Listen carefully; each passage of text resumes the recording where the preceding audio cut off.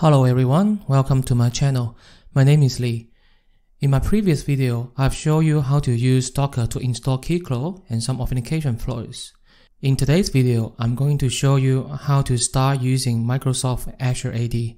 Let's get started. First of all, let me open my browser. Go to my blog, this post. As you can see, I've got screenshots for all the steps here. If you need a reference after watching this video, please go back to this blog post. It's got more information and some hyperlinks to the official documentation. If this is your first time to go to Azure, you can log in with your current Microsoft account or you can just create a new one. In my case, I've already created my account, so I just logging in here. The registration process is pretty simple. After you successfully register and log in, you will be redirected back to this home page, but you will notice you can't do anything because you don't have a subscription as yet. So you can click here and then create a free subscription. After the subscription is been done, we can start creating a Active Directory. So I've got this icon here. If you don't have it, you can just search Active Directory here. We are going to create a user and a group. You should see your account listed under the user here, and we are going to create a new user now.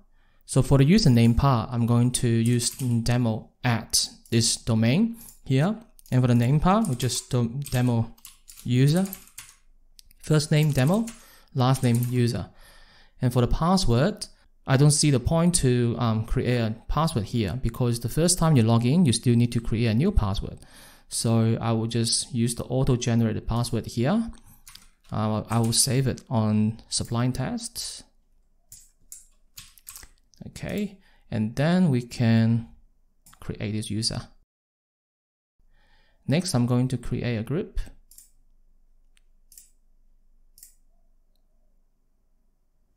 New group. So for the group name, I will just call it demo group. And group description will be just for demonstration. Now we can select the members here. I'll just search for the demo user, select, create. Okay, that's all set for the Active Directory part. Let's go back to the home page. The next step, I'm going to register an Openid Connect application. So we just click this icon. If you don't have it, you can just search it from here. New registration. So I'm going to give a name, OIDC demo, and supported account type. I'm just leave it as a single tenant, the default value. So if you want to know the differences, you can go back to my blog post. I've got it here, and there is a hyperlink to the official documentation, so you can take a look. And for the redirect URI, I'm going to select the platform as web and URI as HTTP localhost callback. Then I can register. After the app is created, we will be redirected to this page, and we can see there is an application ID, which is the client ID you will use for all the authentication flows. And there is a directory tenant ID. This is the ID tied to your subscription. So for Azure, you've got this tenant ID on your Openid Connect discovery directories. So if you want to know what your directory looks like, you can click this endpoints button. So you've got everything here. For example, this is the Openid Connect metadata directory. If we go there, you can see your token endpoint. You can see your JWK endpoint. There is an authorization endpoint, which is here. So everything you know will be listed here. Alright, so let's go to the next step. We are going to change the token to V2. So we click manifest and change the access token acceptor version from now to 2. Microsoft has two token interface. The first one is V1 and the second one is 2. So we want to use V2. And the next step, we are going to create a client secret. If you have watched my Keycloak video before, you know after we create a new client, client secret is created automatically. For Azure AD, it's a little bit different. You need to create a secret manually. So let's click new client secret, give it a name, demo secret. It expires in 6 months. That's the default. You can change to whatever you like. add. So this is your client secret. Please make sure you write this down because you can only see it once. So after it's created, you can see it.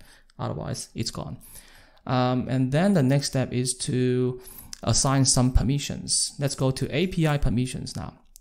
The reason we need to assign permission is that when your user log into application, let's say it's a single page application, right? They click the button, they will be redirected back to Microsoft for login. And in the login page, they will see they need to give consent for your application to request some user information. In our case, we need the OpenID permissions. So that's why we need to come here and add the OpenID permissions. So we just go to Microsoft Graph, delegated permissions. It's here, but you can search OpenID to find it. And we can just add permissions. There are two methods to give consent to the app. The first method is the user to accept the permission request when they log in the first time. And the second way is you can click this grant admin consent for the default directory button. So what this means is that we just assume everyone in our Active Directory has already given their consent. In this demo, I'm not going to use this option because I want to show you this screen. After that, we are all set. We can try some authentication flows. So I'm not going to use curl today. I'm going to use Insomnia collections instead. It's much easier. So let me open Insomnia. And then we can just create and put the URL here. Fetch and imports. You can see there is an Azure here.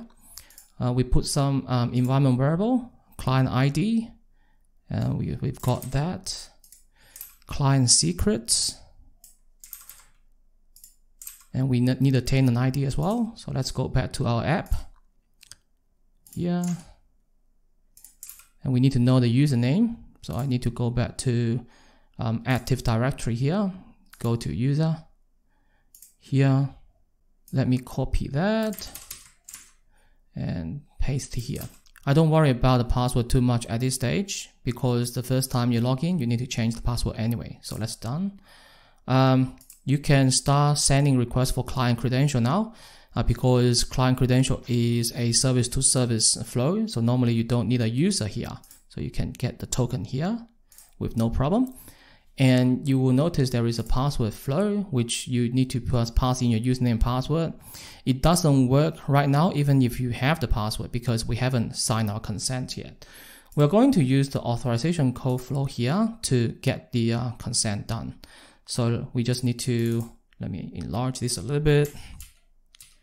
And we click fetch token. And then we put in our username and the password, which is the initial password the app generated. So we need to create a new password here. Give me 1 second.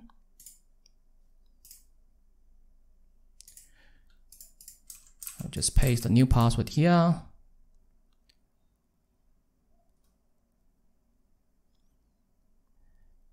And now I just choose skip for now.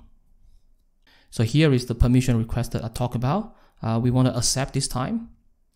So you can see I've got the refresh token, ID token, and access token here. So now I can put my password here. Done. So we can use the password flow as well. Let's have a look. No problem. As you can see, my password flow is working. So let's have a look at the authorization code flow here. What we've got is OpenID scope. Of course, this is OpenID, so we need this scope. And offline access. This is needed if you want to have a refresh token. Profile, so the profile will actually have some additional information of the user signing in. And the email claim will give you an email address of that user. I'm going to use password for demonstration because it's easier. So let's just go and grab the ID token first. So if I go to open my terminal, you can see here the name of the user, the preferred username, and OID. This is coming from the profile scope. If we remove profile or remove offline access, remove email, and hit send, we still get 2 tokens because the refresh token is not given now. And we check this token again. You can see there is no username. So all the information are coming from the name. So all the information like name, preferred name, OID is coming from the profile scope. Let's put it back.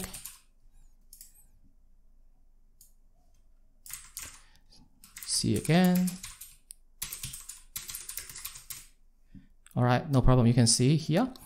And if we want the email, there are 2 methods to add email claim to your ID token. The first method is to add email scope to your request. So let's send. Got a token here. Go back to our terminal. You can see email is here. Previously, we don't have it.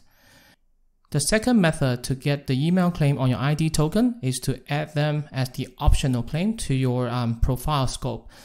So we just change here to profile, and then we will go back to Azure to change the claims. Let's come here, app registration, our app, token configurations. So we can add optional claim to the ID token. And what I want to add is the family name, given name, and email address. Okay. And if we click add, you will get this prompt for the first time. It's just telling you need to use Openid and profile scopes to get this information. Let's just take that and add. After that, we can come back to our Insomnia and remove that and just send our request multiple times. Let me just try again.